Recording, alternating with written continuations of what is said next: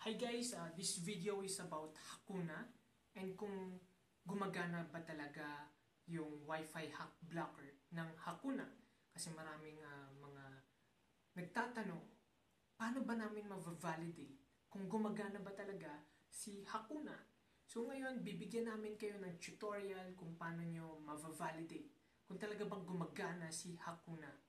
So guys, if ever na medyo nalilito kayo sa mga tutorial na gagawin namin ngayon, sundan nyo lang yung nasa description. Ando doon lahat ng mga details and kung saan nyo dapat i-download and so on. Yung mga bagay-bagay.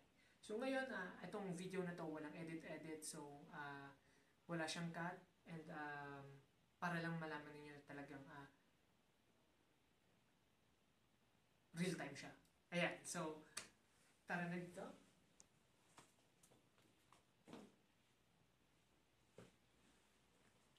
So, ang una natin gagawin is kailangan natin malaman yung IP address and MAC address ng hacker natin. And kailangan natin i-list down. Kasi para malaman natin kung talaga bang gumagana siya. And bakit? Kasi ang Hackuna WiFi Hack Blocker is isa sa mga capabilities niya is malalaman niya kung sino nga ba yung hack sa kanya within the network.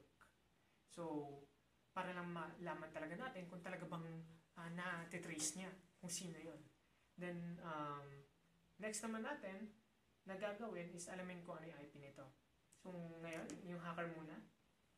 Ang gamit ko is Linux. So, para sa mga Linux user, ifconfig lang yun. Then, ito yung IP address. I-list down nyo na. IP address ng hacker, 192.168.43.151. Then, MAC address ng hacker 5800E318DCC0. Then, ngayon naman, alamin naman natin kung ano yung IP address ng victim, which is ito. And yung IP address ng router. Ayan. So, click nyo lang yung WiFi Hack Blocker. Ayan siya.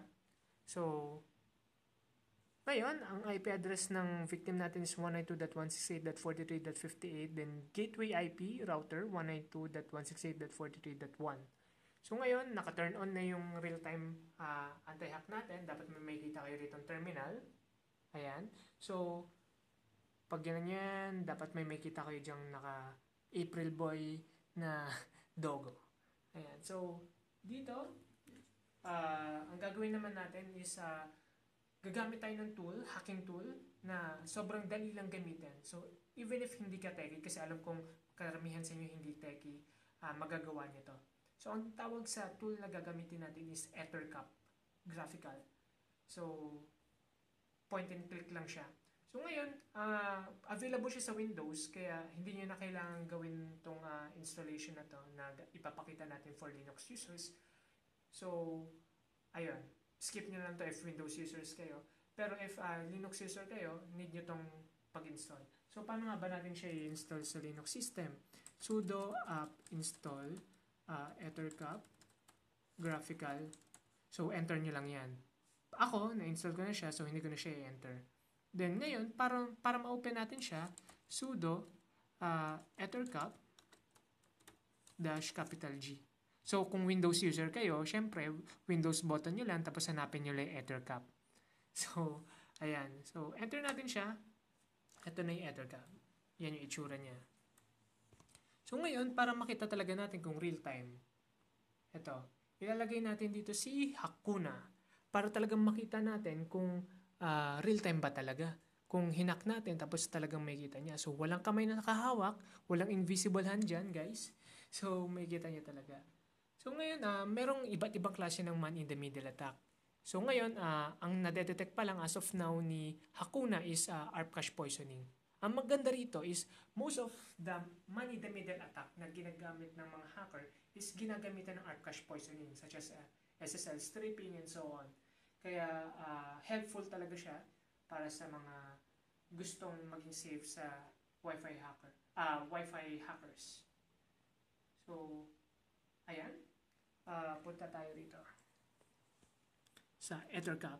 So, para magamit natin siya, click sniff, unified sniffing. Make sure na nakakonect kayo sa network na within your victim. then click host, then click host list, then check enabled IPv6 scan, then scan for host. Ang ginagawa niya is dinedetect niya lahat ng mga devices within the network. So ngayon, kanina, nakita natin na ang IP address ni victim is .58. Ayan. So ngayon, hanapin natin si .58 dito. So, heto siya. So, add natin siya as target 1 kasi siya yung victim natin. Then, add naman natin yung access point natin as target 2 kasi siya yung gagayahin natin. Then, after nyan, click nyo lang yung MITM, then ARP poisoning, then check nyo yung sniff remote connection. So, after nyan, if i-click ko tong OK, dapat magbabago na to. So, ngayon hindi ko pa siya i-click para ang i-focus natin dito kay Hackuna kung talaga nga bang real time. So, magbibilang ako ng 3 bago ko i-click yung OK para makita talaga natin. So, 3, 2, 1, okay. Ayan. So, kung nakita ninyo, na-detect niya yung IP ng hacker and MAC address ng hacker. Ayan. So, ngayon, double check naman natin kung talagang totoo yan. So, dito, double check natin yung IP address. Compare natin. So, ito yung IP address ng hacker 1.151, then .151, okay. Then MAC address 5800Z3-180. So parehas siya, guys. So if ever na wala kayo within the Hackuna, may kita nyo rin siya. Ayan.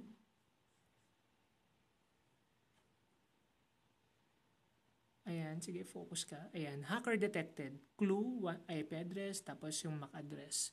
So, ayan guys, kung makikita niyo, real time talaga siya.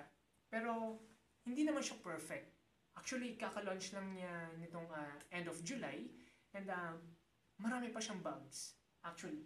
So, if ever na meron kayong mga nahanap na mga bugs na, hey, pag ganitong situation, hindi siya gumagana, ganito. So, email nyo lang kami.